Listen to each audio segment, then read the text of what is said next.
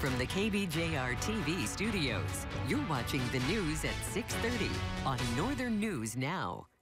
Good evening and thanks for joining us. I'm Kendall Jarbo. The Duluth City Council teed up for Monday's council meeting. Councilors are discussing the future of two city golf courses. Northern News Now's Cara Kopp explains what we can expect.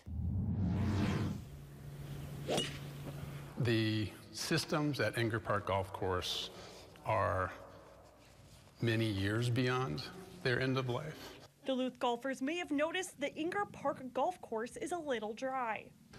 We are asking the City Council to reinvest in Inger Park Golf Course in a major way for the first time in more than 30 years. The course is in need of a new irrigation system. The cost of this irrigation replacement project is $5.5 million.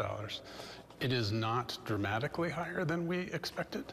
But the question is, which course would operate in 2024 while Inger Park Golf Course is undergoing renovation? At Thursday's agenda session, the Duluth City Council was given two options to vote on come Monday's council meeting.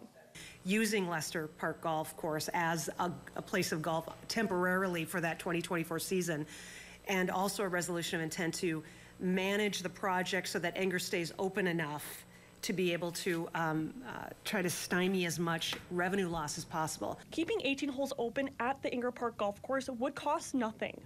The cost to reopen Lester Park Golf Course would be around $1.2 million due to its need for updates. This is merely the cost of a heavy infrastructure project. Ready to move forward on making the Inger Park Golf Course a hit. It is necessary to invest at this time. In Duluth, Cara Kopp, Northern News Now. Lester Park Golf Course has been mostly closed while the city tries to sell the land. The council will vote on their next steps at Monday's council meeting.